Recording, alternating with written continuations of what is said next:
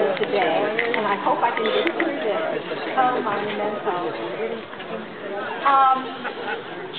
When Eric came to school as a freshman, he had no thoughts of being in the track program. He was a tennis player, and he was excited to be on the tennis team. But Len Miller was the coach then, and he told his team that they all had to bring out a friend for the next practice. And so Eric had a friend, Glenn Richardson, who's here today. And Eric said, yes, I'll go out. And that is how it all started. Eric had a passion that I knew nothing about. Didn't know it. He didn't know it himself then. He loved to run. After he was on the team, he had this joy and so much fulfillment from running. And it passed on over to the school, the town, the state, and beyond.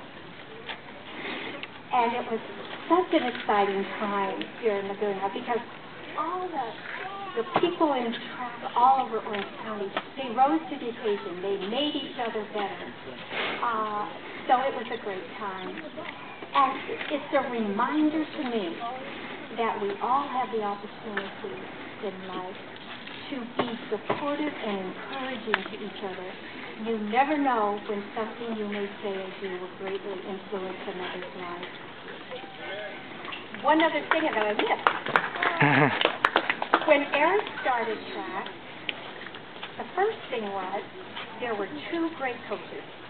Len Miller was his coach the first year, and then he went on to UC Irvine and coached the track program. And when he left, Jim Toomey came on board, and he didn't miss a beat and continued a wonderful program. One time there was a qualifying race, cross-country race that was in Irvine. And this race was to determine who was going to represent the team for the United States to run in England in a cross-country race. Well, before the race, I saw Eric sitting by himself, and he was praying. And on the way home, I asked him, I said, Eric, what were you praying about? And he said, Mom, I was praying to do the best I can. And if I do the best I can, I will win the race no matter what place I come in at the finish line. I thought, wow.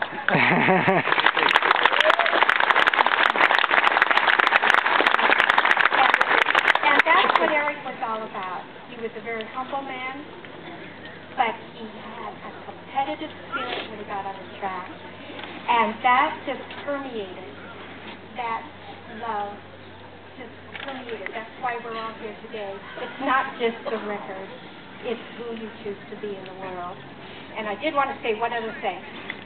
I came to this track and I thought, it is definitely a cut above what it was. We were here in the mid-'70s.